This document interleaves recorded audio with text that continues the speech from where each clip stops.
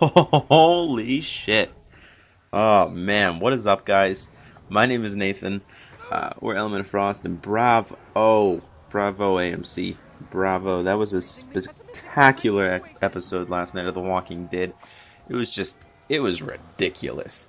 Before I get into the start of things, this is going to be it's going to be a review video of what happened last night on Season 3, Episode 10, Home, The Walking Dead. So spoiler alert, and if you have not watched it yet, I suggest you go watch it, then come back, watch this video, show it some love then. But until then, I recommend you don't watch it unless you don't want, if you don't care. Alright, anyway. Moving on, guys.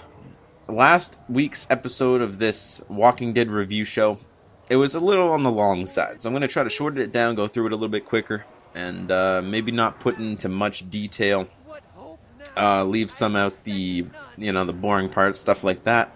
And yeah, so we're just gonna review it. So last night the episode actually started off again with Rick still kind of going batshit crazy, but at least not yelling or pulling out his gun or anything like that. But yeah, he resumed with his batshit craziness of actually seeing Lori in her wedding dress, and we established, people, this is not a ghost. I actually watched The Talking Dead last night, and Robert Kirkman said that it wasn't a ghost. So it's really just a vision of his that he's getting. So, yeah, so it was Lori in her wedding dress, and he actually approached her. She disappeared, then approached her again outside the fence, and they comforted each other. I don't know. Weird visions, man. Weird visions. He gotta snap back into reality. Snap back. I said that weird. He got to snap back into reality, and luckily later this episode he does, but not on his own terms. Let's just say that. So anyway, the governor, back to Woodbury. The governor actually asked Andrea, quote, "I'm not fit to lead these people, but you are." And Andrea, she kind of understands him, but at the same time, I think there's a little distrust now that she found out that he had her friends captive. She doesn't really trust them as much as she did anymore, and she kind of takes the responsibility, but at the same time, she's not letting her guard down. And yeah, so anyway, and now back to the part where Daryl and Merle. Now, man, I love these two guys. They're incredible actors. They do their parts very, very well. And, of course, they're just sitting there bickering in the forest. And Daryl tries to not really lead Merle, but he wants Merle to come with him back to the prison because, quote, "there's a pot to piss in," might not be a bad idea. I thought that was pretty funny. That was pretty funny to, lighten the mood a little bit.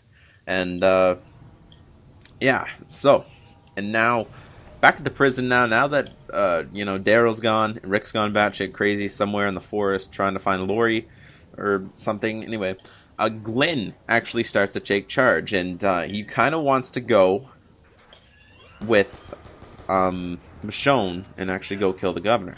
So, yeah. So after he makes that decision, he pretty much just asks Michonne, he's like, "You know where her apartment is?" And that famous quote that we've been seeing from the Season 3, Episode 9, kind of trailer type thing. He was talking to Michonne, and he says, "You and I could end this tonight." So, anyway, back at Woodbury, Andrea actually asks Milton, which was formally confronted by the governor, which he actually asks Milton to keep tabs on Andrea because he doesn't know where her trust lies. So pretty much, Andrea asks Milton for the governor's whereabouts, and Milton just answers her questions with more questions, and not giving her a straight answer because he told the governor that he would keep tabs on her and, try not to let her know where he's going, if that made any sense. But anyway, just keep her kind of out of the mix of things until they find out exactly where her trust lies, loyalties, stuff like that. So yeah, and now, back at the prison, we find out that the boiler room is overrun by walkers again from that outside barrier where actually Tyrese and everything got into the prison.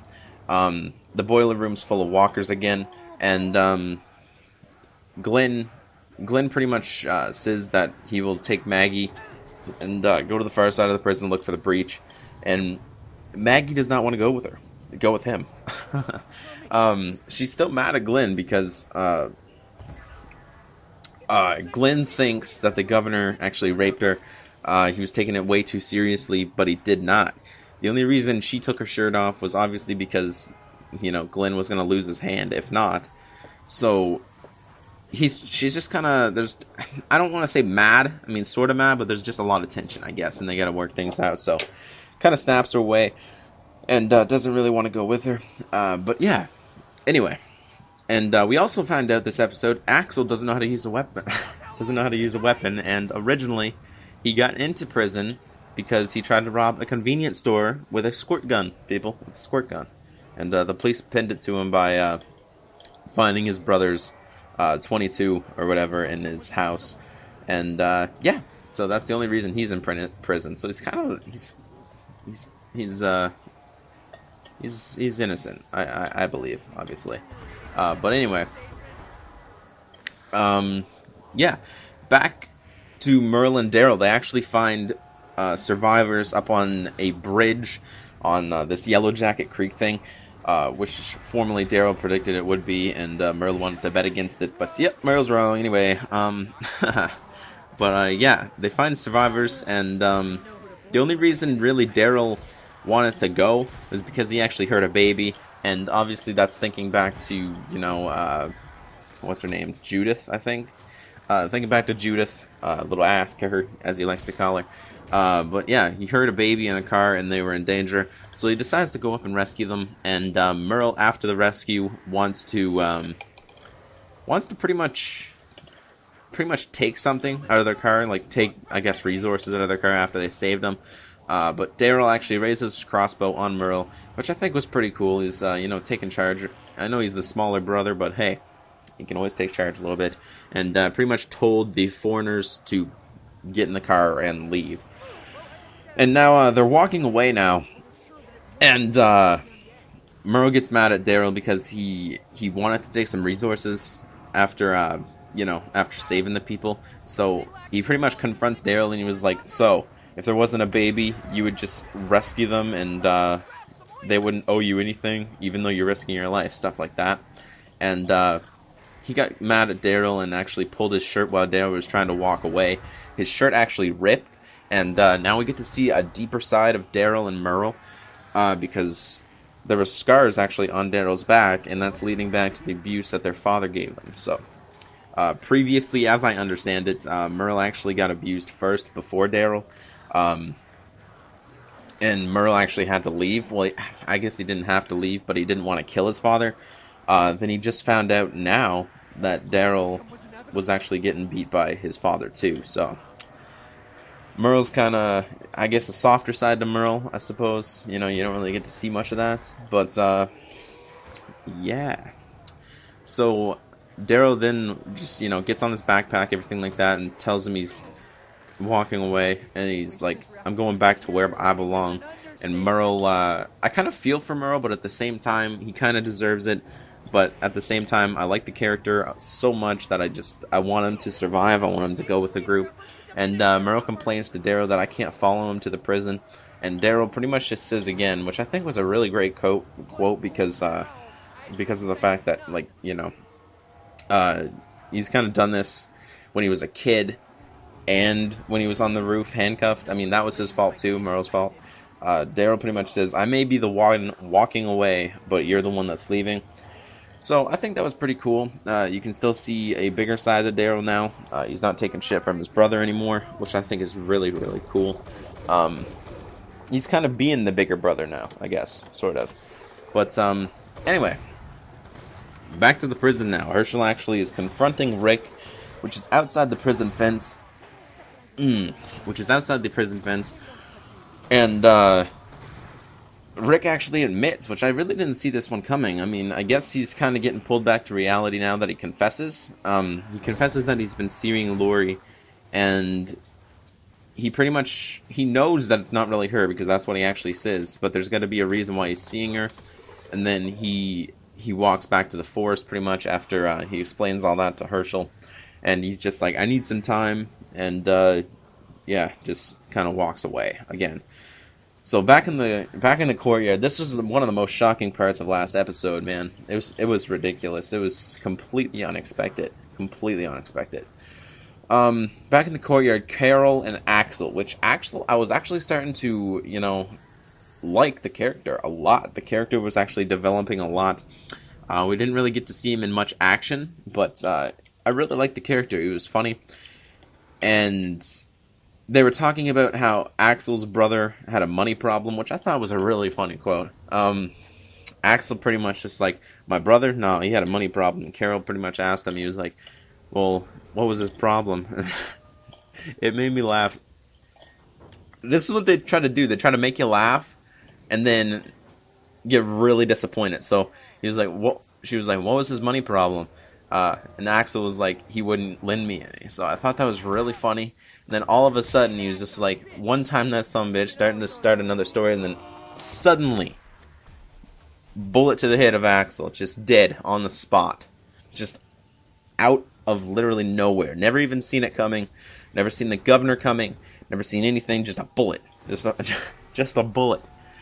I was disappointed at the time, but then I was like, okay, I kind of understand it because, you know, someone had to die on the first attack because many died when they attacked the when they attacked Woodbury. So they cut to the part where the governor's stationed at the tree line, and they start literally unloading bullets into the prison. Rick sees this. He starts to take action, starts to return fire. Everybody else does as well. So pretty much we're just having, like, you know, a war on war type thing. Everybody that is in the prison is behind the fence, and everybody that is in Woodbury is on the other side of the fence shooting in, and we're shooting out. And the funny thing about it is the person that's supposed to be the leader was also on the outside of the fence because, you know, he was going batshit crazy trying to find Lori. And, yeah, so, you know, I kind of found it funny, but disappointing that Axel got shot that, you know, randomly. And then he got used as a pincushion, man. That thing, oh my god. Hundreds and hundreds of bullets went into Axel, man. The only reason Carol's still alive is because Carol friggin' hid behind Axel's body. It was ridiculous how much Axel was getting shot. Then, out of literally nowhere, this truck comes in, sort of like an ice cream truck, but it's not an ice cream truck, trust me. But it's like the shape of an ice cream truck, I guess, kind of freezer truck. Rolls in and just drops a big walker bomb. Just has like so many walkers in the back of this truck, and just they let them all out, literally all over the prison field. So not only do they have to deal with the governor and his group, but now they have to deal with a bunch of walkers as well. So, wow. When they take the fight to the prison, they really take the fight to the prison, people. I'm telling you. Oh, I'm reading right now. It was actually a bread truck. Okay. Cool. And, meanwhile, all this was going on, the attack on the prison. The governor was, like, standing back having like an orgasm or something, man. Like, he was enjoying it so much. There was so many weird facial expressions he was giving. It was just ridiculous. Pretty much the governor actually goes away. Everybody retreats back. The governor goes away, gets in his car, sprays one more clip out, and actually leaves the premises of the prison. So now everybody's just dealing with the walkers. And so Rick is actually still outside the fence, and he's surrounded by walkers, completely out of ammo, out of his python ammo. He's sitting here using his python to bash the walkers' heads in. I'm really glad he didn't drop the python. The python is the best freaking weapon in The Walking Dead right now, besides the crossbow. Speaking of crossbow, Rick was actually surrounded by walkers, and I don't know if this is a preview to come, but Rick's surrounded by walkers outside the prison. He's just holding him off with his hands. He can't even, he's holding him off with his hands. He's literally about to get bit. He just, is choking two walkers right now, and they're pinning him against the fence. He's about to get bit, and then all of a sudden, a crossbow bolt just goes through the forehead of the walker that was just about to bite. That was just about to bite Rick. Crossbow bolt, and then it cuts to the camera. You can see it's Daryl and Merle. And Merle goes up to the remaining walker that's Rick, still holding him away from him, stabs him in the face with some sort of metal piping. So Merle just saved Rick's ass. And so did Daryl. And they continue outside the fence, beating up all the remaining walkers like around Rick at the time. And then pretty much it just, cuts to sort of a aftermath scene of Rick, Daryl, and Merle just kind of looking in through the prison gates and just seeing all the walkers still in there. And they actually see the remaining people, which, is the whole group, like Carol, Maggie, Herschel, everybody like that.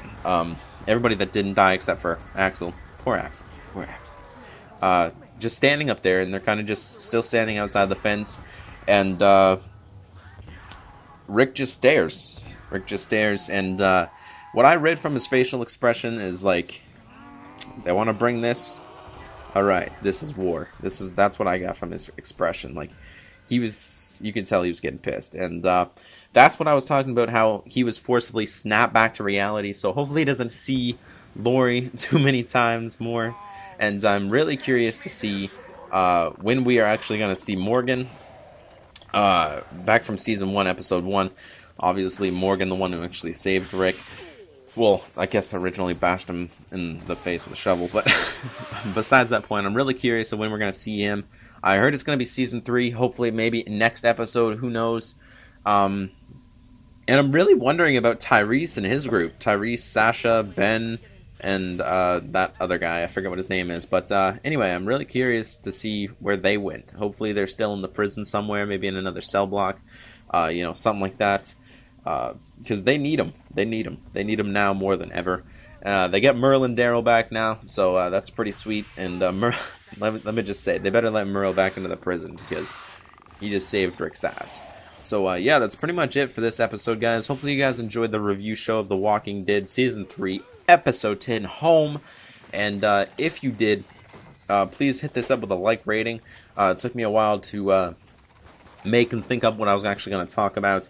How I was going to, slow this down. I guess speed it up, I guess. But anyway, besides that point, anyway, guys, I'm closing in on 400 subscribers. It's an incredible feature. I know it's not very much. But for my channel, it sort of is. So if you don't mind, hit me up with a subscription. I'll be bringing these review shows every week to you guys. And yeah, if you do enjoy them, I have a playlist down in the description. Go check out all the other review shows if you're interested in seeing those. And yeah, that's pretty much it. So I will talk to you guys later on the next video. Peace out, guys.